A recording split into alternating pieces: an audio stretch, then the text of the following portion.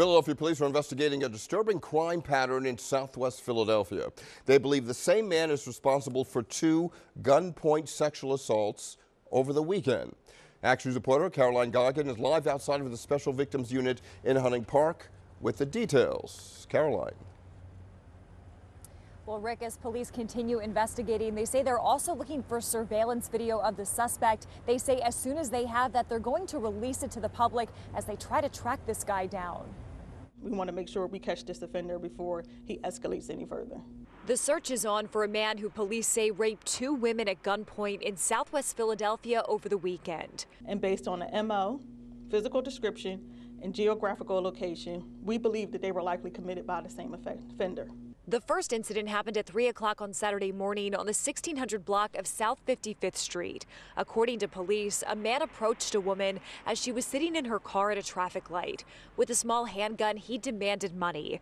After she gave him $20, police say he ordered her to unlock her car. He got in and had her drive to St. Bernard Street, where he sexually assaulted her. Police say he then had her drive to an ATM on the 5500 block of Chestnut to withdraw money. He took that money and left. Police are now investigating whether he also got away with the victim's AirPods. It has to be soul crushing. Your whole sense of being has just been destroyed. Your sense of safety has just been destroyed. The other incident happened Sunday evening at 5 o'clock on the 1100 block of South Paxson Street. Police say a woman was walking in the area when a man came up behind her, pointed a handgun, and demanded money. She gave him $25 and some prescription medication she had, but he then forced her into an alleyway and sexually assaulted her.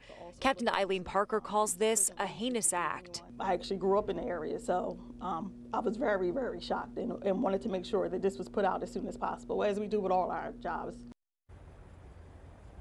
And police are asking anyone with information about these 2 incidents to either call the Special Victims Unit or to call their tip line at 215-686-TIPS. We are live in Hunting Park. I'm Caroline Goggin, Channel 6 Action News. Sarah? Yeah, hopefully they track this person down quickly. Caroline, thank you.